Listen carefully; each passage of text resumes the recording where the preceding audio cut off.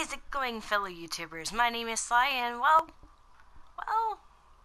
we're on freaking ESO. Hello. So, what I am on here, this is what I would call my crit Templar. Originally, I wanted to make a stamina Templar, but due to complications of trying to figure it out on my own, I kind of just niched it and, made myself a crit Templar instead. So, with my inventory, I have a few different monster sets here and there, but the main thing is having the Hundig's Rage as well as Juliano's. Juliano's is very beneficial due to the fact that it helps with your Templar abilities. Since they are more magicka based, that does help with your spell crits and max magicka here. Now, whereas the monster set I am using right now, this is very beneficial if you are a crit user such as myself with my character here. It actually is Ice Heart. What that does, it actually adds spell crit as well.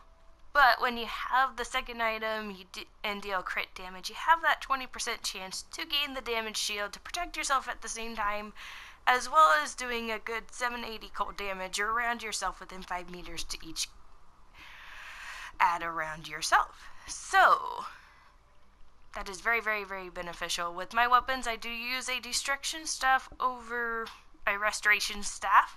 Restoration staff is actually not needed as much for myself when I'm using a Templar. Dual swords are very beneficial as well due to the fact that it helps me get that extra damage in to help benefit with the weapon crits. For the fact that I have 2 on my backup here, adds that extra 664 weapon crit right there.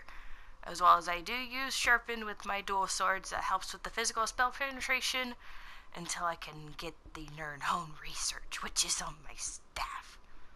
I will get it one day, but for now, it shall work. And I do use Daedric damage on everything except for when I go against Daedra itself. So in that case, that is when I actually use my Lightning Staff of Hundig's Rage here, which is gold, skin changer style. It goes with the outfit. And what that does, it actually gives me the extra weapon crit going on here kind of thing. Not as much useful, unfortunately, but I do keep the set weapons just in case if I do wish to use my set helmet and shoulders.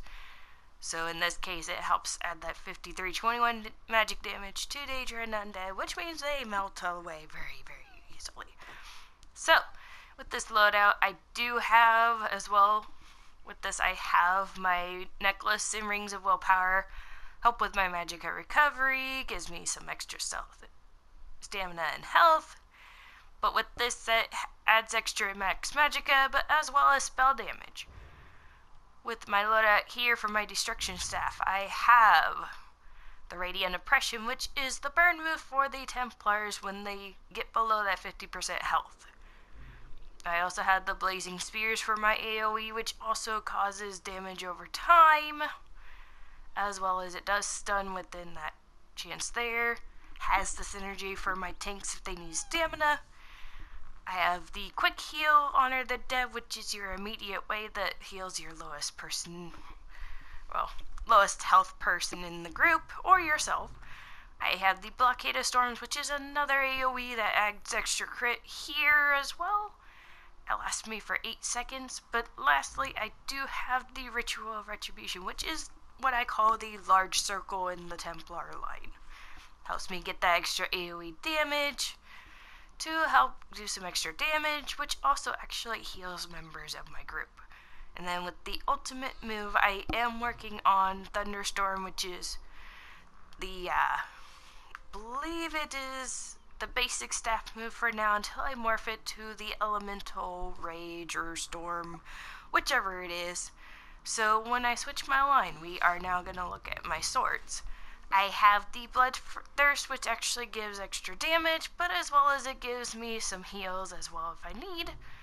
I have Vampire's Bane instead of the Tri-Shot, which I might try later, but that adds an extra damage over time onto the characters, especially for it being flame, so it's good against the Daedra and Undead, but also causes a little bit more damage over time. Repentance is good if I have a large group of enemies that just die around me and I need an extra oomph of, health, stamina, magicka. Very, very beneficial. I could use the emergency heal on this line, but as long as it's on one line, I tend to be very good. Biting jabs is good because it's stamina based instead of being magicka based, so I can spawn it a lot more. Gives me extra damage rather than giving me a little bit extra heals, less damage. For being a Templar, I already have some heals here and there, don't need it. But then I also use the Dark Flare if I am ranging, which causes the solar energy dealing that extra magic damage. But it also causes major defile, so if something's healing them, it reduces their healing effect as well. But for the ultimate on this line, I actually do use the emergency heal on this line for now. I am willing to switch it around here and there. This is when I'm in a group. Actually, I'll keep this on here. But, actually, while I'm thinking about it, I can put this on here.